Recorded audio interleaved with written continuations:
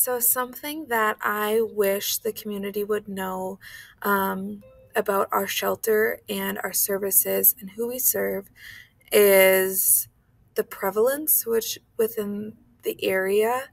I think people think, North Dakota, Fargo Moorhead, it's not that big of a city. So I think that it's one of those situations where they think that happens to other people. That doesn't happen here. That happens in big cities. That doesn't happen here. When it comes to homelessness, domestic violence, human trafficking, sex trafficking, it happens here. Um, and it happens here way, way more than you think.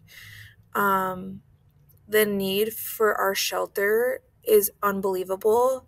There are people every single day, every single night, every single minute calling and seeking shelter from experiencing those things.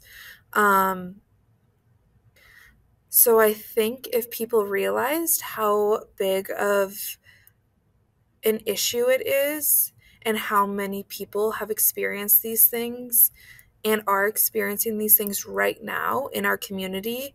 It could be your neighbor, it could be someone in your kid's class. There are people everywhere who are experiencing this, and it doesn't exclude Fargo Moorhead. So I think that's something that I wish people knew.